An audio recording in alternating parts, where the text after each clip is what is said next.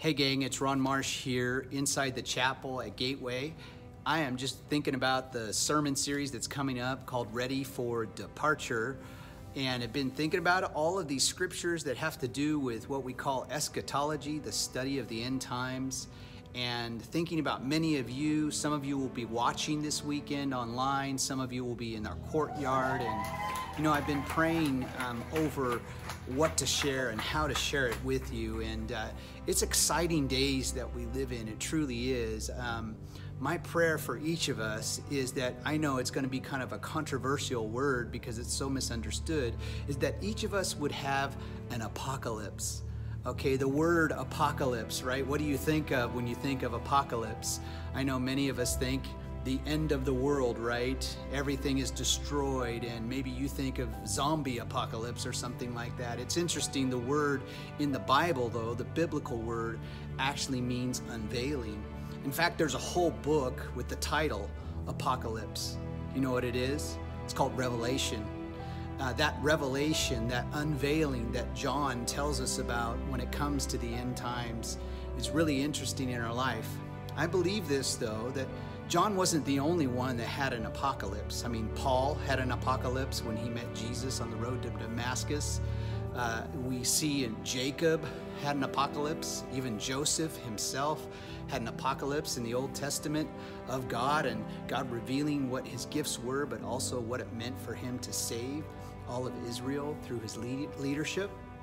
And I'm believing this for each of us, that as we study these passages about Jesus coming back, his appearing and his second coming, that we will each have an apocalypse, an unveiling for our good. That's what that means, an unveiling for our good.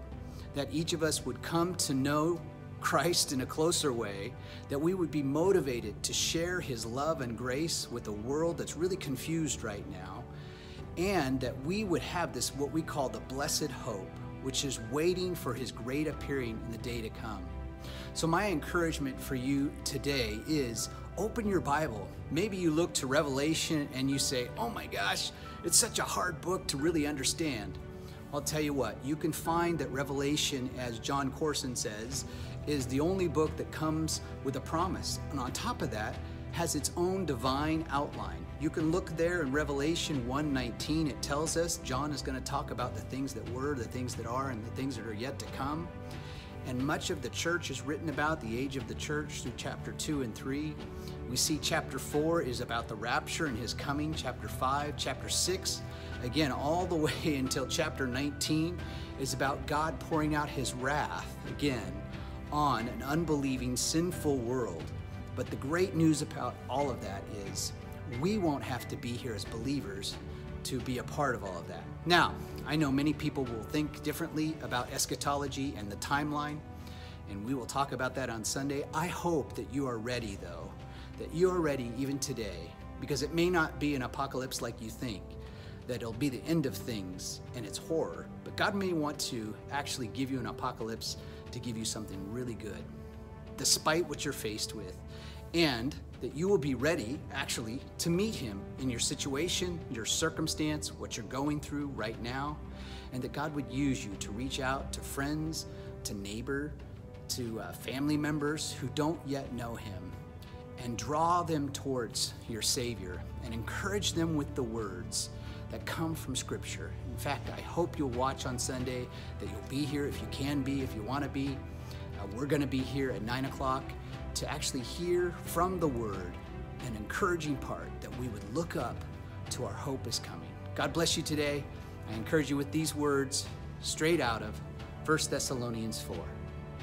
Brothers and sisters, we do not want you to be uninformed about those who sleep in death, so that you do not grieve like the rest of mankind who have no hope.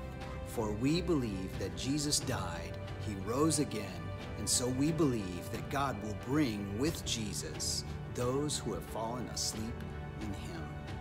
According to the Lord's word, we tell you that we who are still alive, who are left until the coming of the Lord, will certainly not precede those who have fallen asleep. For the Lord himself will come down from heaven with a loud command, with the voice of the archangel, with the trumpet of God, and the dead in Christ will rise first. After that, we who are still alive and are left will be caught up together with him in the clouds to meet the Lord in the air. And so we will be with the Lord forever. Therefore, encourage one another with these words. God bless you. We'll see you next time.